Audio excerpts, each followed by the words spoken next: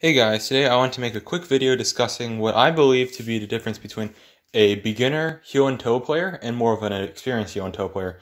So, what exactly is heel and toe? Heel and toe is the concept in Puppet Up where you conserve stamina by hitting the panels based on, well, let's say your first time starting, you put your entire foot, right?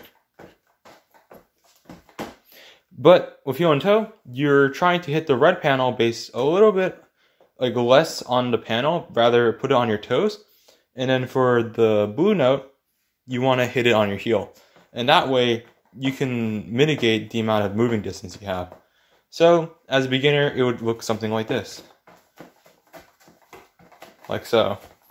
However, I think I'm at the point where I'm not the best player. I'm definitely more like, I'm alright, I'm like on an intermediate side, like S15 and stuff like that. You need to realize that at this point, I think this is a very useful skill to learn. It's more advanced heel and toe, where, or at least how maybe I learned it back then, it was improper, where you twist your heel like here.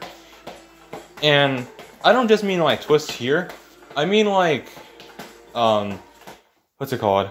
You twist to the center panel, but you also try to generally really reduce the amount of movement you have with your feet, comparing to like 25% of your heel to like 10 or 10% of your toe. Because I'm mentioning this because I've seen certain players in the more higher rank, like I think there's this one Indonesian player, and I think either Kyle or Sal or something, and they barely move. They look like ITG players. And that's pretty much the concept of having more advanced heel and toe.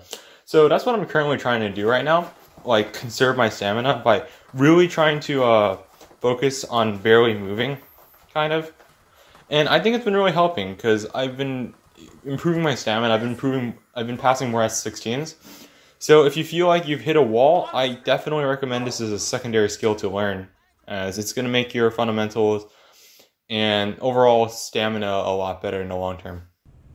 I've been trying to record this outro for like way too long. Join the Pump Discord if you feel like talking to cool people about Pump. We're chill, and there's players with different skill ranges, being from like beginners to really good players. So yeah. Muscle? Oh, at last, thank you. Yes, please. Right, are you going to tone your voice down, or are you going to shout like some dick? I'll shout like some dick and then I'll calm down. Right. Now I've shouted, Why don't you calm fuck down. off to the bookshop, read how to cook a mussel, and come back and see me? Yeah. And I'll run your fucking restaurant. Thank you. Plonker. Twat.